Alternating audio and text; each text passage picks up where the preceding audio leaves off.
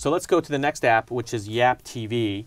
And Yap TV is similarly, you can see what shows are trending right now. So a lot of people are talking about the Super Bowl.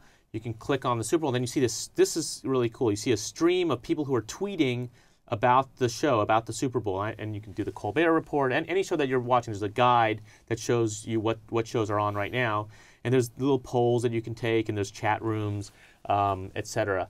I think this is a very sort of compelling application that lets you, in a sense, watch TV with your friends who aren't in the room or with other people. I would say the coolest thing is sort of like this living room motif. You're sitting with, it's been a dream for TV folks for years. If you want to sit with all your friends, you're sitting with your girlfriend who's across the country or whatever, you guys can both watch a show, you can type, you can talk, you can see what's going on, you can see if your friends are watching. I think this would have come in handy like during the last season of Lost or something, when I was on Twitter trying to figure out what that dog was or whatever. Right. Everyone is, I did this the other night with Colbert, and you know, everyone was retweeting the jokes, and it's almost like you're watching with your friends, and you can talk. He's a real jerk and talks during the right. show. I mean, in a way, it's kind of apps for lonely people. Well, TV is a lonely medium. It is a lonely medium, and this makes it a little bit less lonely. So I'm going to give this a fly. I really like this. I'm giving it a fly, and they just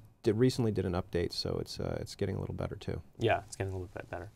Okay, so then the last app. All right. Oh, I think this is Trevor Stout, CEO of Yap TV, and thrilled to be on the show here. And have to say, I think you guys are both brilliant. Hi, Trevor. Welcome to the show.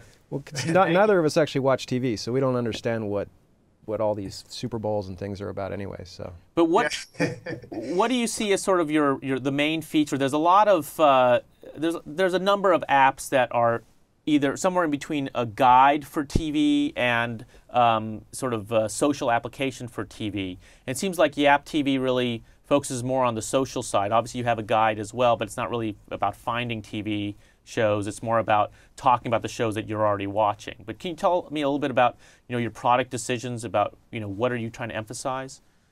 No, I mean, absolutely, and I actually think you nailed it. When you look at social TV, I mean, obviously it's a huge category, and this fusion of media, mobile, and social, I think is going to have an enormous impact.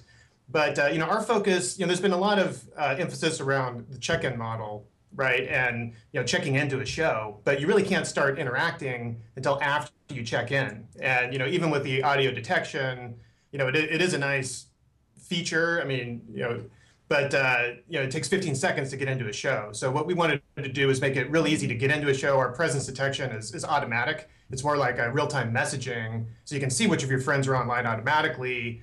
But once you're in a show, it's about that real-time interaction. So how do we create the most engaging social experience? So things like real-time streaming on Twitter. We lost signal there a second. Real-time streaming of what everybody's saying worldwide on Twitter. We're tracking that for thousands of TV shows. Right. Interactive chat, polls, things of this nature to make it very engaging when you're actually in a show and having an interactive TV experience. Right, and that's the big problem with a lot of check-in apps, whether it's TV or location-based. It's what do you do after you check in? And I think that you're well on your way to solving that problem. You're giving people a reason to check in, which is great. But can you talk a little bit about why this is valuable on the other end? I mean, there's a lot of valuable data that TV shows and advertisers and marketers, I think, would want. But how do you plan to make money off of this? I think that if you look at people's gateway or interaction with a television, right? It's started with a paper TV guide, and then it went to a remote control with a menu, which is still neither are a great way to interact and engage with content that's on TV. So we think the tablet is completely going to reinvent that category, and smartphones, right? It's a great way to interact with TV, and the things that you can do with that. I mean, obviously creating an engaging social experience so you can interact with your friends, is just the start. But if you look at the type of interactivity you can create around a TV show, interactive advertising, I mean, I think the future is massive in terms of the opportunity, with this type of a new gateway to television. So what's the end game here? Are you going to be selling to, I don't know, to a Google TV? You guys are going to try to become the TV guide of the online world, that sort of thing? What's the what's the goal? What's the goal for the company, I suppose? Look, we're here to build a big company. Just as Google's the gateway to the web, we think that there's going to be a social TV, interactive TV platform that is going to be the new gateway to TV, and we want to be that company. We think it's a massive opportunity, and there's people are doing it today. It's difficult. You can go to Twitter and you can search for TV shows. People are checking into Facebook. I mean, TV is inherently social, so there's just millions of people already online performing this activity. And how many people are actively using your app? How many people are actively using it? We haven't released any numbers, but I will say, we put out the iPhone app in December, and I mean, literally just tens of thousands of downloads. We've been as high as the top 25 in the entertainment category in the App Store. As a free app, it's a free app for fans, show fans. Okay, great. Well, we like what you're doing. Thanks for joining us. Oh, well, thank you. I think that was really the first double fly that we've The first double fly, yeah.